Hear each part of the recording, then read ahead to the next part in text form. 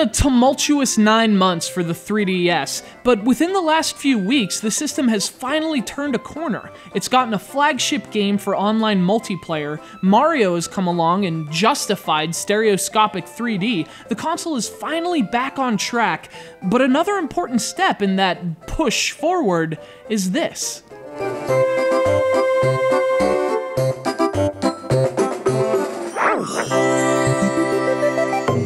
What recognizable faces have done for the 3DS at retail, these adorable little newcomers have done on the download front. In a sense, this is to the eShop as World of Goo was to WiiWare. This is its killer app. This is its first must-have title.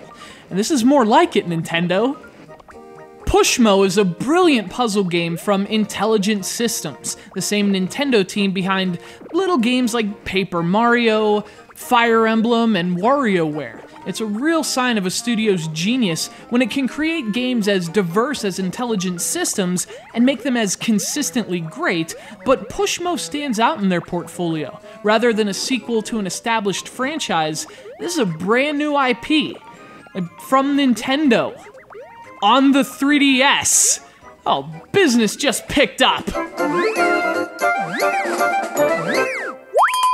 There are so many things I love about this game, but above all else, this game is delightfully original. You play as a chubby little guy named Mallow, basically a plump mixture of Mario's Shy Guy and Kirby's Waddle Dee, but unlike his apparent Nintendo relatives, Mallow is a hero, not to mention one with a really sharp acumen for puzzles.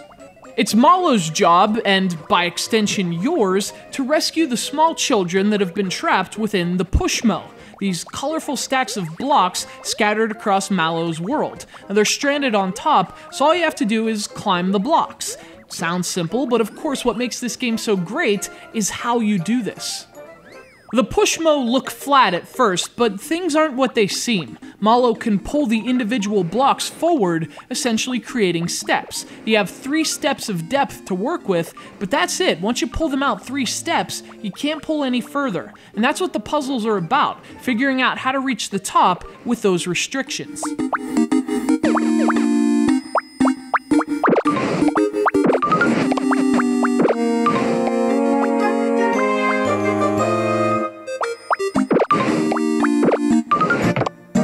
The real beauty here is the simplicity. Mallow can walk and jump, push and pull. He doesn't need to do anything else. They're simple, accessible mechanics that never complicate things with needless excess. This is a perfect example of a theory I've always had about game design, that you can create really complex and clever gameplay with very simple controls and mechanics.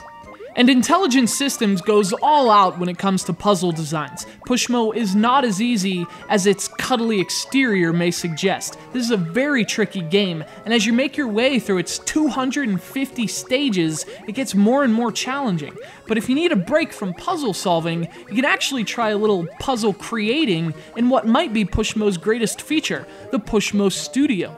Here you can design and share your very own Pushmo. You have a full set of tools to work with, and the game actually creates a scannable QR code for each level you make. Sharing your creations with friends is that easy.